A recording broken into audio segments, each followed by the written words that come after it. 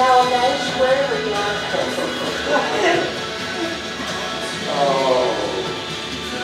All right. Praise the Lord, everybody. Howdy. Yes. Praise God.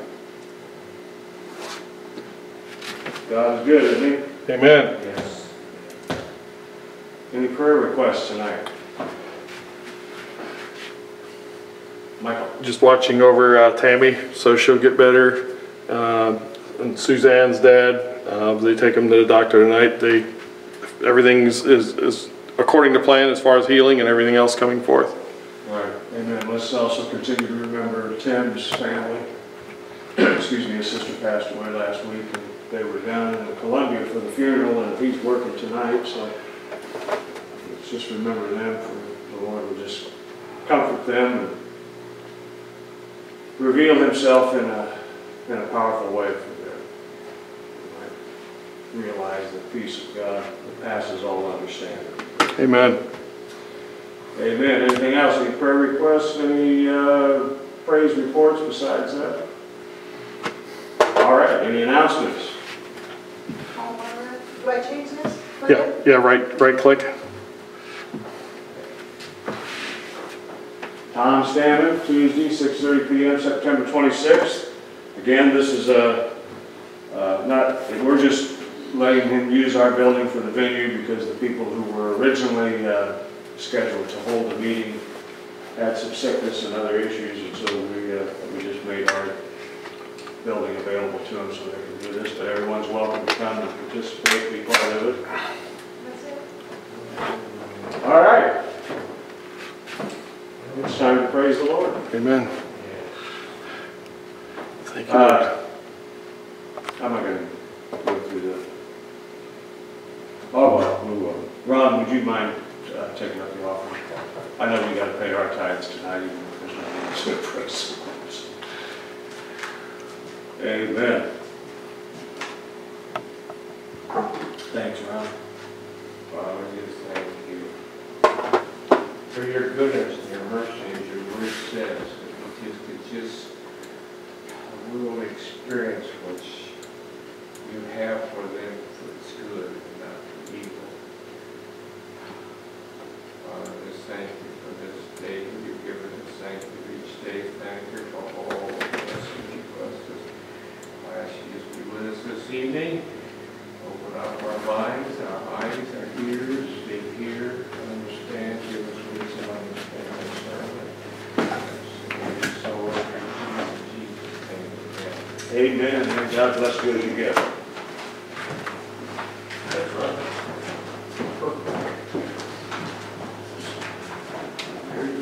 Yeah. That's right. Praise the Lord. Glory to your name. Whew. All things praise you, Lord. Hallelujah.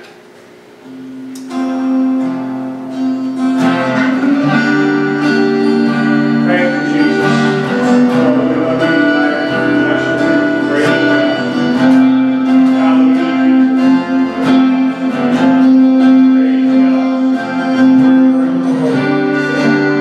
Worthy are you, Lord.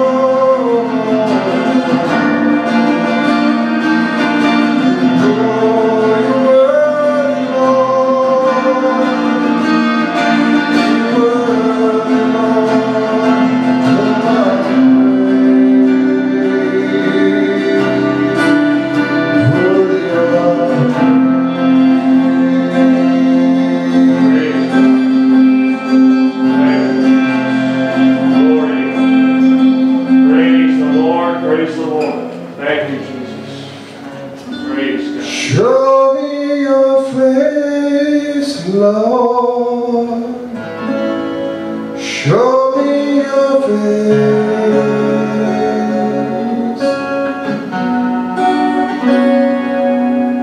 Then gird up my legs, and I might stand in His holy place.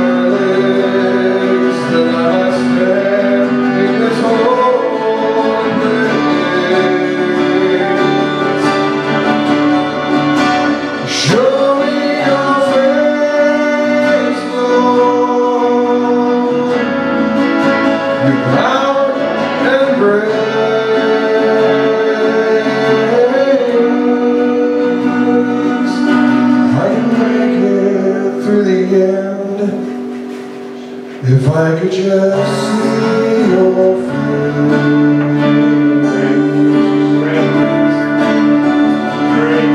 Lord, I could make it again. If I could just see your face.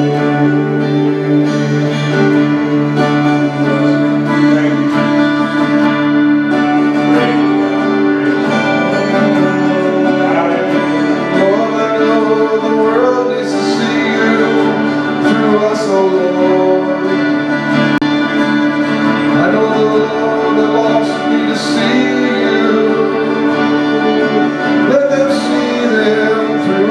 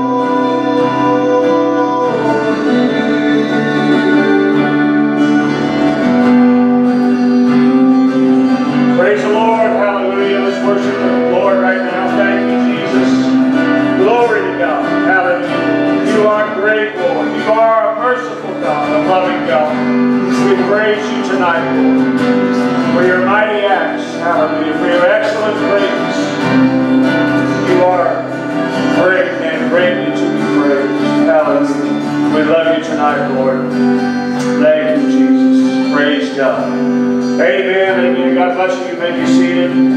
Thank you, Mike. Praise the Lord. Mike, worship team. Not and, but inclusive. Yes, Mike. Praise the Lord. God bless you, Mike. Appreciate your faithfulness. Praise the Lord.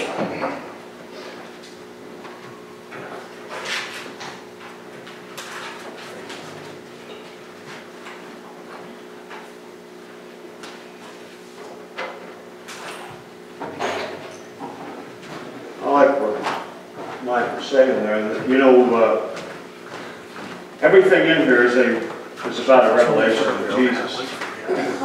2 minutes earlier. Every action, every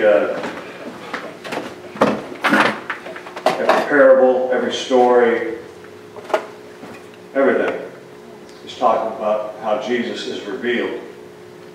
I talked about that a little bit Sunday in a kind of roundabout way, but that's what all we're doing is revealing the Christ that's in us. And that's really why we're here. That's why we're left here.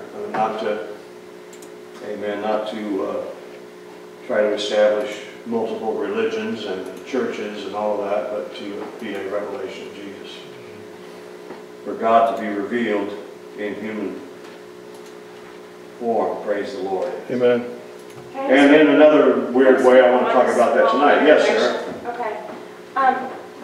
I just think it's really amazing how we are called human beings, and I know that we're humans and we want to do things, but it's not always the doing that is what's going to do it. It's the being. It's the being in Him, and I think that a lot of people miss that, myself included, because it's so easy to just get lost in the sea of the to-dos and places you need to be, and you know, overextending yourself, and you never, you know, you think you're doing it all in the name of God, but you're not.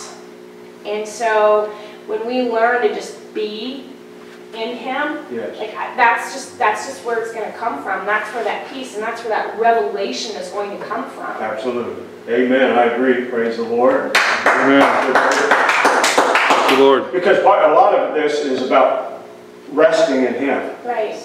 And it doesn't mean that we become couch potatoes, but it does mean that we're not, it's not just by our activity that this is accomplished, just by our trusting in Him. So that our, you know, it's, you used to always hear it's better to work smart than work hard. Yeah.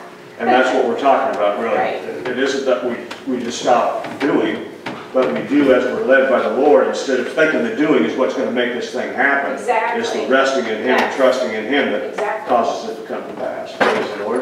And I'll show you some of that in a way tonight. Praise the Lord. So let's go to Hebrews chapter 9, verse 11 through 15.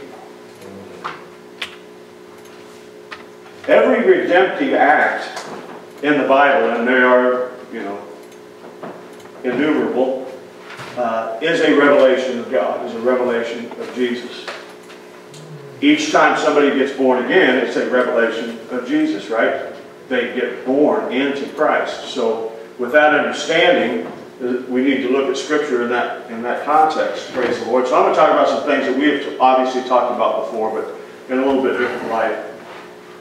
So here we have Hebrews chapter 9, verse 11 through 15. Christ being become a high priest of good things to come by a greater and more perfect tabernacle, not made with hands, that is to say, not of this building, speaking of the temple there, neither by the blood of goats and calves, but by His own blood, He entered in once into the holy place, having obtained eternal redemption for us.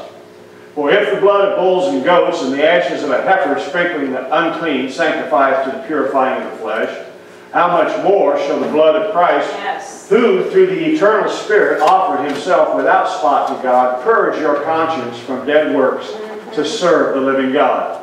And for this cause, He is the mediator of the new covenant, that by means of death, for the redemption of the transgressions that were under the first testament, they which are called might receive the promise of eternal inheritance. Praise the Lord. So I want to, tonight, eventually, I want to feature God as a storyteller. And I want to demonstrate how redeemed can also mean remake. Okay? So, just speaking of human beings in general terms, and Christians as well, we are generally impatient, short-sighted people. Thank you, Mike, for the hallelujah. Praise the Lord. Amen. And that's just a fact. And that is, in one sense, that's what Sarah is saying as well. We just, you know, we can only see this, what's in front of us, you know, in the natural. And so we're impatient to get that. And so we think that if I just do more, I can make it happen sooner, and on and on and on. All right? Let's go to John chapter 5, and we'll read verses 1 through 9. John 5, verses 1 through 9.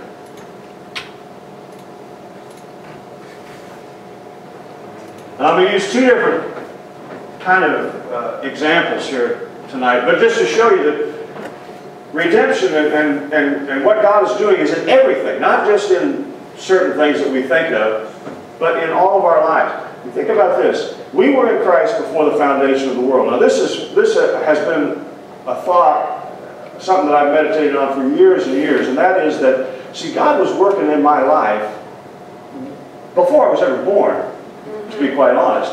But all through my life, we think, you know, and you hear it in Christian circles, it was, you know, on such and such a day, at such and such a time, at such and such a place, I found the Lord, or I got born again, or I can, you know, pray a prayer.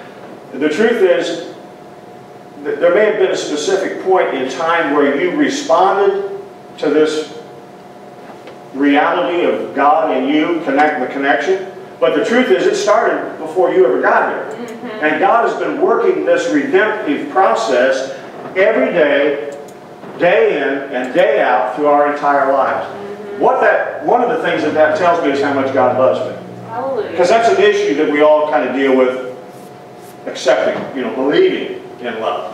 Because we live in a world where it's just phony. I mean, there's just a lot of stuff that's said it's called love, but it just isn't. So it's a powerful thing that God is trying to show us. So after this, there was a feast of the Jews, and the Jews went up to Jerusalem. If you do any research into this, you'll find that this was the feast of the Passover. And so there was this feast, the feast of the Jews. It was the feast of Passover. And Jesus went up to Jerusalem, like all the other Jews, to celebrate the Passover. Now he says there is at Jerusalem, by the sheep market, a pool. A pool which is called in the Hebrew tongue Bethesda, having 5 porches. Bethesda means house. Beth is house. House of mercy is what that word actually translates into English. Cool. Having 5 porches, and in these lay a great multitude of impotent folk, blind, halt, withered, waiting for the moving of the water. For an angel went down at a certain season into the pool and troubled the water. Whosoever then first after the troubling of the water stepped in was made whole of whatsoever disease he had. And a certain man was there which had an infirmity 38 years. When Jesus saw him lie, meaning he was lying there, and knew that he had been now a long time in that case, he saith unto him, Wilt thou be made whole? The impotent man answered him, Sir, I have no man when the water is troubled to put me into the pool. But while I'm coming, another steppeth down before me. Jesus saith unto him, Rise, take up thy bed, and walk. And immediately the man was made whole, took up his bed, and walked, and on the same day was the Sabbath. So this guy, I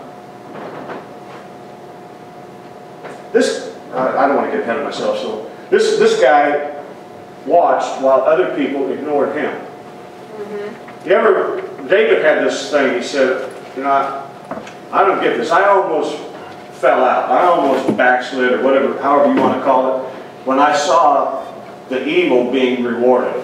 When I saw bad people getting blessed. You just ever seen really bad people that just seem like good stuff happens to them, and you wonder why is that happening, you know? Right. Well, that's kind of where David was. And that's what this guy is kind of in his mind. Other people are ignoring him. He's in this condition. He's been there 38 years. They even step over him so that they can get their own healing. So they can get what they want. So they can get their blessing regardless of what he needs. Amen? Now, day after day, for a long time, we see, this guy lays there paralyzed, just inches from people celebrating their healings. That can, praise the Lord. Yeah, rub it in. Affect you. Amen. Your spirit, praise the Lord. For 38 years, he had to fight these feelings of resentment, jealousy, despair. But he didn't give up. How could he actually? He was paralyzed. He didn't have much of a choice, did he? Nope. But the point is, he could have decided, this isn't going to happen for me. Everybody else is getting it, but I can't get there, and so there's no way God's going to heal me or deliver me or whatever. In his spirit, you know, he could have just given up hope. He could have just said, forget it. Drag me back home and leave me there. I'll just lay there instead of going through all this hassle and watching everybody else get blessed, and I'm still struggling and not getting anything. In the end, of course, it wasn't the pool that he needed. It was Jesus. Right. It's the living water. Amen. See, for too long and often as Christians, we think that a material substitute is going to cure our problem. When it's just Jesus. If I could just get this new car, you know, if I could just get another house, if I could just get a better job, if I just could get, the next contract, if I could just get a new relationship, if I could just get a new whatever, everything would be better. Everything would just be okay. Amen? So, let's go back to John. If you came back up to verse 1, and we'll just read verses 1 through 6 this time. Now again, I'm telling you, this is at the season, at the feast of the Passover is what's kind of the surrounding reality of what's going on here at the sheep pool. So after this, there was a feast of the Jews, and Jesus went up to Jerusalem for the Passover. Now there is in Jerusalem by the sheep market a pool. Now I'll tell you, I've got several books on Jewish cultures and history, and one of them by Edersheim is a really good book because it goes into all of their kind of their traditions and how a lot of times what we read in the Bible we think is, like something new to us, but it's been going on for centuries and centuries in the Jewish thought. And remember, this was written, most of this was written, especially in the Gospels, was written to Jews, about Jews. And so sometimes we read it all out of context and have trouble trying to figure out what it really means to us. So I'm just saying. Some of the information I'm giving you is Hebrew tradition. It's rabbinical tradition. It's what's been taught for them ever since the Old Testament, all the way back. So now there is a Jerusalem, the sheep market, a pool which is called in the Hebrew tongue Bethesda, having 5 porches. In these lay a great multitude of impotent folk, blind, halt, withered, waiting for the moving of the water. 4 and 5. Sorry. Or actually all the way through 6. For an angel went down at a certain season into the pool and troubled the water. Whosoever then, after the troubling of the water, stepped in was made whole of whatsoever disease he had. A certain man was there which had an infirmity for 38 years. When Jesus saw him lie and knew that he had been now a long time in that case, he saith unto him, Wilt thou be made whole? The sheep market is also called the sheep gate. Now, relative to the pool that we're dealing with here, the sheep are brought through the sheep gate to this location by the pool. That's where the sheep market is. It's just up above where this pool is. Now, sometimes when they would take the sheep to the market, or in this case whenever there were feasts, they would bring them to the market where a sacrifice, whatever they picked the sheep out that were going to be sacrificed, they would be washed and then they'd be sacrificed. That's where it was done. Sometimes the blood from the sacrifice would spill into the water around where they were bathing and sacrificing these sheep. Wow. That water then would run down into the pool called Bethesda. Not all the time, but occasionally this would happen. The blood, according to the rabbinical tradition, is probably what troubled the water or what caused people to scamper towards the water or try to get into the pool. They see the blood in the water, sacrifice, so they're trying to get there, right? Wow. So when the blood of the sacrifice would come into the pool, it would cause healing to flow from that sacrifice. Uh-oh, here we go. So it's a reality. I mean, it really was a real thing. It wasn't an angel coming down there necessarily and doing anything. That was their way of relating to it. But the truth was, sacrifices were taking place, and the blood of those sacrifices sometimes would come down into that pool, and that is what would heal. And so whoever got in first got the healing. Amen? Amen. As I said, Bethesda means house of mercy. It says it had 5 porches. 5 is the number of grace. Yay. So all of these, everything in the Bible is trying to tell us something about Jesus and his redemptive properties, his ability. Amen? Amen. So it had these 5 porches, and there were impotent people, blind people, halt people, withered people, and Jesus says, do you want to be made whole? Now, it's interesting, he didn't say, do you want to be made, do you want to be healed? He sees something more than the fact that this guy's paralyzed. There's a bigger issue than just his physical condition. So Jesus asked him, he said, do you want to be made whole? Well, you got to figure, after 38 years of being bitter, of being ticked off and aggravated and frustrated with God, with all these other people, these other Jews who are just, you know, stepping over him and ignoring him and forgetting all about him, and he's seeing everybody else getting healed. You can imagine, 38 years, there could be some real hostility going on inside this guy, a real anger towards God. Have you ever, you know, look, it happens. You lose a loved one. You can get, I mean, hey, I've been there. I just lost a nephew here a couple of weeks ago, passed away. And I got to tell you, I talked to God about it. I said, you know, I don't get this. I don't like this part of this thing at all. It's not right. It's just, you know, that we have to go through all this crap. That we have to suffer. That we have to live with that kind of pain and sorrow. Well, Jesus was a man of sorrows. And it's up to us to claim these healings and to receive redemption. And everybody's not in the same place, and so you can't blame God because this happens, that happens. And I'm not blaming God, it's just that I think, geez, how screwed up this world is, you know? And so that's obviously how this guy felt, and probably way more bitter than me, because he was going through the same thing over and over and over and getting no results. Amen? Amen. So Jesus is going to do more than heal this guy's physical body. Jesus, the ultimate sheep gate, the door to the sheepfold, right? The true shepherd, the true Lamb of God, the true sacrifice, is standing right there looking at this guy wanting to know, do you want to be made whole? Now it shows you something of religion. How we can take all of these types and shadows and try to make them the reality. Yeah. Amen? When it's all about Jesus. It's all about Jesus. Everything is about bringing us to this revelation of this Redeemer. Amen. Amen? And so, under the Old Covenant, this guy has to wait for a certain season, for the timing to be just right, for the blood to make it all the way to the pool. Everything's got to just be in sync. Amen? So we've got the ultimate Lamb of God there. He's at the house of mercy. He has God's mercy in human flesh, actually. Has grace available. And a certain man was there which had an infirmity 38 years. Look at Deuteronomy chapter 2, verse 14.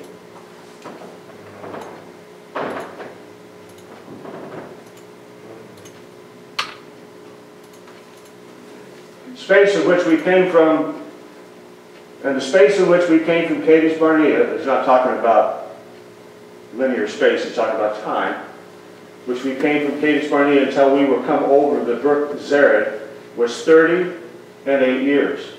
Until all the generation of the men of war were wasted out from among the hosts, as the Lord sware unto them.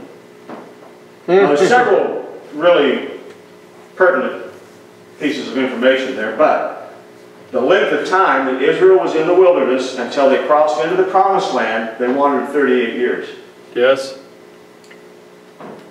In Hebrews 4, it talks about the promised land, us failing to enter into the promise. So that promised land is more than real estate. It's obvious because the fulfillment of that we see in the New Testament, in the New Covenant. It's the rest of God. It's the result of the finished work of Christ. Amen? To Sarah's point, till all of these men who thought they were going to fight their way in died. Right. Because that wasn't God's plan. God's plan was, I have given you this land. Right. You don't have to fight. You just got to show up in faith, because I've already taken care of the enemy, if you'll believe me. So we wait until all of these fighting men are dead. So talk about wholeness. See, this is more than a temporary fix. This isn't you're going to win a battle and then everything's going to be okay. No, God has already fought the battle. God has already taken care of it. It's grace. Yes. And so he tells the man at the pool, take up your bed and walk. And that bed is a symbol of rest, is it not? Yep. He says, take your rest and go. In the power of rest, hallelujah. Walking out the finished work of Christ is what this guy's doing. You say, well, he's walking, he's laboring. No, he's resting in what Christ has done for him. Yes. Amen. Praise the Lord. Let me read something to you from the Message Bible. This is Lamentations, and it's chapter 3, beginning at verse 46. Our enemies shout abuse. You ever heard the devil just abuse you verbally? You jerk. I mean, what an idiot. You think you're actually going to accomplish this? You think you could do this? You think this God's really going to do this for you? And just mock you, basically, you know? And so he says, our enemies shout abuse, their mouths full of derision, spitting invective. We've been to hell and back. We've nowhere to turn, nowhere to go. Rivers of tears pour from my eyes at the smash-up of my dear people. The tears stream from my eyes, an artesian well of tears, until you, God, look down from on high. Look and see my tears. When I see what's happened to the young women in the city, the pain breaks my heart. Enemies with no reason to be enemies hunted me down like a bird. They threw me into a pit, then pelted me with stones. Then the rains came and filled the pit. The water rose over my head, and I said, it's all over. Ever been there? Praise the Lord. Amen. I called out your name, O God. Called from the bottom of the pit. You listened when I called out. Don't shut your ears. Get me out of here. Save me. You came close when I called out, and you said it's going to be all right. You took my side, Master. You brought me back alive. Praise the Lord. The English Standard Version translates that last verse as, you have taken up my cause, O Lord. You have redeemed my life. Praise the Lord. I can honestly say, been there, done that, got the t-shirt, the whole works. Praise the Lord. Multiple times. And probably all of us have, you know. But of course my situation was far worse than yours. Because it was mine. But anyhow, amen. The enemy's laughing at you. You took a step of faith, and the devil just thumbs his nose at you. The enemy's just mocking, you know. You're trying to believe God for this thing. Amen. So the enemy's closing in. There's nowhere to turn. You're at the end of your rope, scraping the bottom of the barrel. Life stinks. Yet, in the flash of redemptive glory, God rescues you from the pit. Amen. Just freaks you out every time. Amen? So maybe you're wondering right now, wondering where God is, wondering if He plans to show up. Remember, God's a storyteller. And because God's a storyteller, once upon a time, long ago, there was a man named Judah. Now I'm not going to read this to you because I've talked about this before and it hasn't been that long ago, so most of you will remember it. If not, you can go look it up. In Genesis 38, there's a story about Judah. Judah has a son and his son marries a woman by the name of Tamar. His son dies. Jewish tradition demands that his younger brother marry his widow so that they can continue on the genealogy of the family. The young brother marries her and he dies. And he does some other stupid stuff in the process that aggravates God.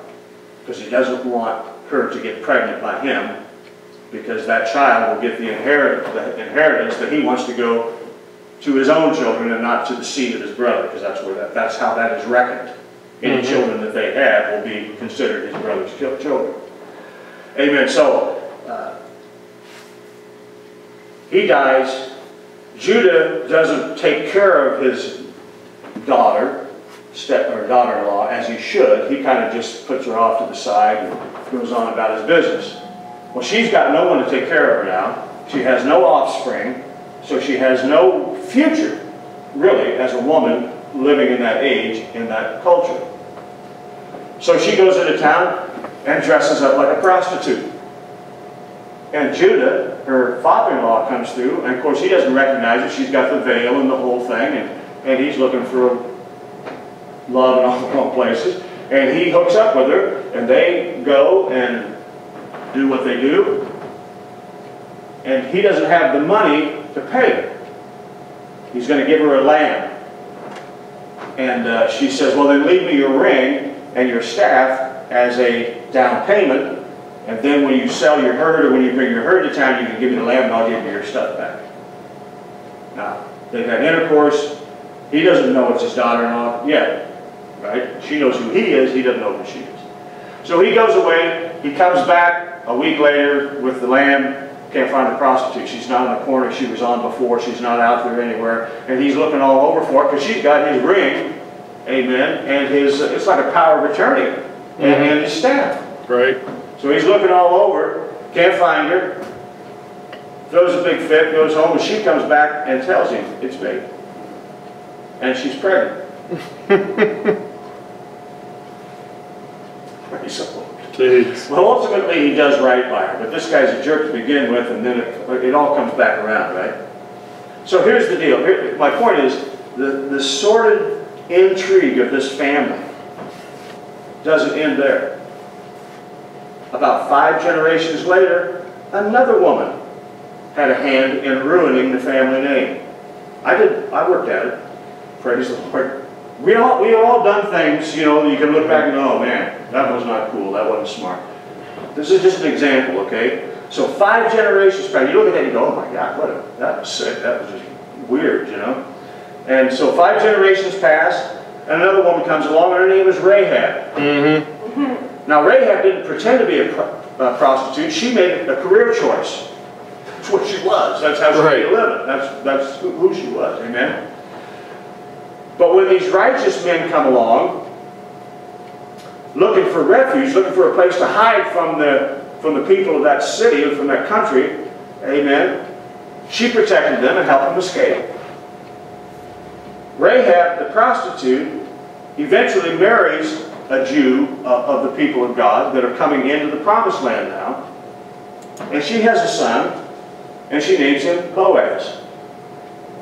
Now I talked about this a couple weeks ago, but Boaz then is given the opportunity to redeem a woman like those in his family that are going through problems.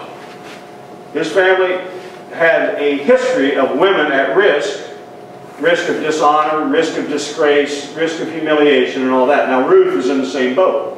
So he's got this opportunity to redeem her. The woman's name is Ruth, and she's the widow. Not only does she need a husband so that she can continue her shrinking family lineage, because it is, all the boys are dead, and all she's got is her mother-in-law. And so she and her mother-in-law need to have someone bail them so that they can survive. Just so they can get by, amen? And so Naomi's her mother-in-law, and Boaz, the kinsman redeemer, he takes Ruth to be his wife. Right? We went through that story here just a while back. So it sounds like a happy ending to a romantic subplot, but there's a romance of another kind just down the generational line. Boaz and Ruth, great-grandson, threatens to screw everything up again. Remember, this is one family. Dysfunction works in that family. Amen? So there's this peeping Tom. Praise the Lord. And he's watching another guy's wife take a bath, and because he's a powerful guy, he orders to have that woman brought to him. Amen? David and Bathsheba. But the adultery doesn't just end in a messy family history. It ends in murder of Bathsheba's husband, Uriah. I mean, it doesn't get much more sordid than this, if you think about it. Imagine it's your family. It's not something you really want to share with your future spouse or in-laws. Praise the Lord. We've got a bad track record when it comes to relationships. Amen. So this sordid family saga of sex, murder, disgrace, dishonor, and it's spread throughout the Old Testament. And then the New Testament comes. And it retells this soap opera in the form of a genealogy. Matthew chapter 1, 1 through 16. Same story, same sordid, despicable, nasty, sinful, ugly behavior. And here it shows up, the book of the generation of Jesus Christ. Praise the Lord. I'm not ashamed to call you brethren, he says. Son of David, son of Abraham. Abraham begat Isaac, Isaac begat Jacob, Jacob begat Judah and his brethren, and Judah begat Pharez and Sarah, and Zerah of Tamar. Pharez and Zerah are the sons of the father who had actually an incestuous relationship with his daughter-in-law, Tamar. And Pharez begat Esrom, and Esrom begat Aram. Aram begat Aminadab, Aminadab begat Nason, Nason begat Salmon, Salmon begat Boaz of Rahab. And Boaz begat Obed of Ruth. And Obed begat Jesse, Jesse begat David the king, and David the king begat Solomon of her that had been the wife of Uriah. Solomon begat Rehoboam, Rehoboam begat Abiah, Abiah begat Asa, Asa begat Josaphat, Josaphat begat Joram, Joram begat Ozias, Ozias begat Jotham, Jotham begat Achaz, Achaz begat Ezekias, Ezekias begat Manasseh, Manasseh begat Ammon, Ammon begat Josias, Josias begat Jeconias and his brethren about the time they were carried away to Babylon. After they were brought to Babylon, Jeconias begat Salthael, Salthael begat Zerubbabel, Zerubbabel begat Abiad, Abiad begat Eliakim, Eliakim begat Azor, Azor begat Zadok, Zadok begat Akim, Akim begat Eliad, and Eliad begat Eleazar, and Eleazar begat Nathan, and Nathan begat Jacob. Jacob begat Joseph, the husband of Mary, of whom was born Jesus, who is called the Christ. Praise the Lord. Tamar, Ruth, Bathsheba, and Mary. Jesus' family tree.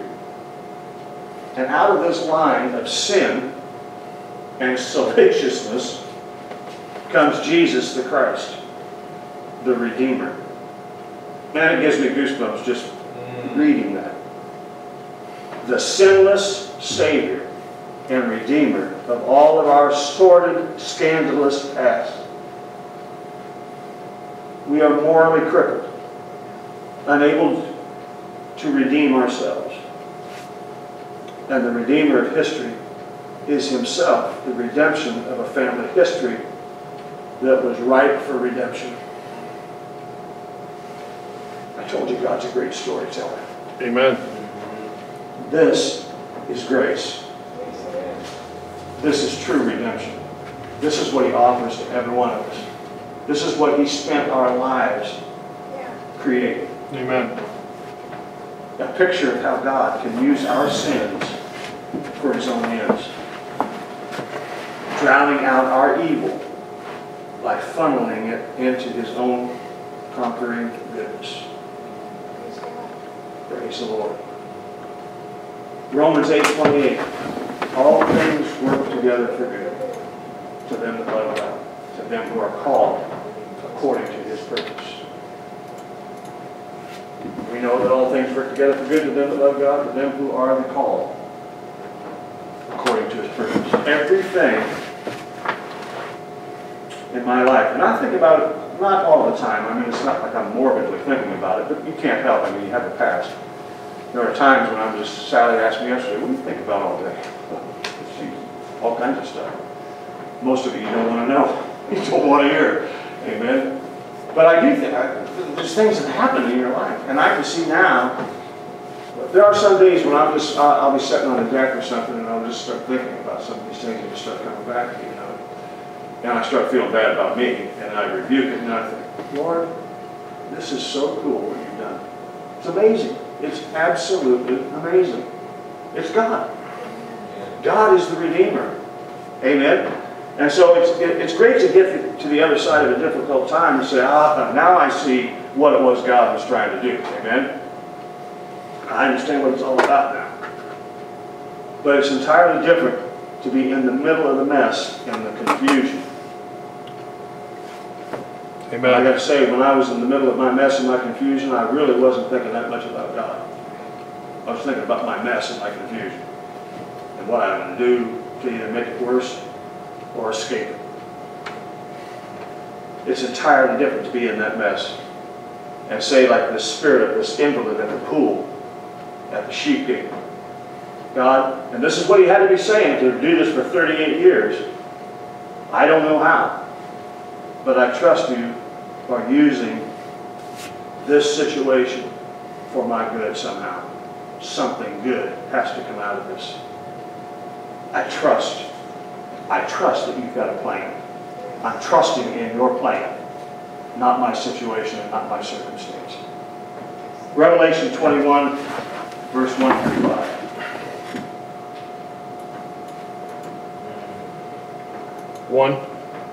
Revelation 21, 1 through 5. Saw a new heaven, new earth, for the first heaven and the first earth were passed away, and there was no more sea. And I, John, saw the holy city, New Jerusalem, coming down from God out of heaven, prepared as a bride adorned for her husband. I heard a great voice out of heaven saying, Behold, the tabernacle of God is with men, and he will dwell with them, and they shall be his people, and God himself shall be with them, and be their God. And God shall wipe away all tears from their eyes, and there shall be no more death, neither sorrow nor crying, neither shall there be any more pain, for the former things are passed away. And he that sat upon the throne said, Behold, I make all things new. I make all things new. And he said unto me, Write, for these words are true and faithful. He's doing that right now. Whatever you're going through, whatever you've been through, trust that the God who loves you will sustain you. Amen. He's in control. And he is redeeming your life in and through every circumstance you find yourself in. Amen. Whatever you're doing, wherever you are, whatever's happening, trust that the former things are passing away. And Jesus is making all things new. Amen. We've come to the time where we have to trust God. Yes. And thank God we've come to the true house of mercy, the ultimate sheep gate, Yes. to the 5 porches of his grace, to that which pictures all of the person and redemptive work of Christ. We've come to the ultimate Passover, to the ultimate Sabbath, to wholeness, to completion, to righteousness in Christ. Our genealogy. It goes on and on. Our true identity, brothers and sisters of Christ, born of God, redeemed by the blood of the Lamb. Amen. Hallelujah. Hallelujah. The genealogy Yes. moves on. Yes. Someday, in that book of genealogies, our name appears. Glory. in the line of Christ. And I think that's why he intentionally puts this sordid kind of history of his genealogy in there, so that everybody looks and says, there's hope for me. Yep. If the Messiah can come out of that. We have it. We are a revelation of his redemption every single day. Amen. We become overcomers by the word of our testimony and by the redeeming blood of the Lamb. Amen. Praise the Lord. When our words agree with what he's done, Yes, yes, yes. we see the fullness of that revelation in our own lives. Amen. Amen. Do not let the enemy discourage you. Amen. Amen. Recognize what the enemy's trying to do is get you to give up. Right. What God is trying to do is get you to look to him. Mm-hmm. Put the focus back on him, not on you and fighting the devil. The devil's defeated. Right. If you stay focused on Jesus, you are more than an overcomer, because he's already overcome the enemy. Amen. You get the benefit without having to fight the battle. Amen. And I'm telling you, based on what I was teaching Sunday and have been in the last several months, with this great experience of who we are in Christ comes the challenge of the enemy. Mm-hmm. The devil always comes after our identity. He wants us to see ourselves as that person in the natural genealogies without knowing that Christ is in that same genealogy. See us as failures. See ourselves as just, working and working and working, and why doesn't it pay off? Why am I not seeing the results of all my labor? Maybe people are passing you by, cutting you off at the knees, trying to take advantage because they want the thing that you want too. But God is for you. Amen?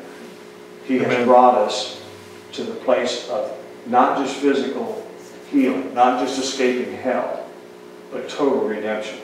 He has given us a new name. He has placed us in his family. Therefore, we have all the benefits of that family. Amen. Amen. All the inheritance belongs to us. And that's what we have to keep our focus on. He's not far from any one of us. He's as near as the words out of our mouth. If we can confess him, we have every redemptive benefit that he gave us. Amen. We will succeed. We will win. Amen. Amen. If we just keep the focus on him. We'll have our fullness. The fullness of who we are will come. We'll take up our bed and walk in the rest of the finished work of Christ. Amen? Amen. Give the Lord a hand. Praise God. Amen. God bless you. Fight the good fight of faith. Praise the Lord. You are victorious in Christ. Amen. God bless you all. Appreciate you being here tonight. Have a good rest of the week. Take advantage of your inheritance.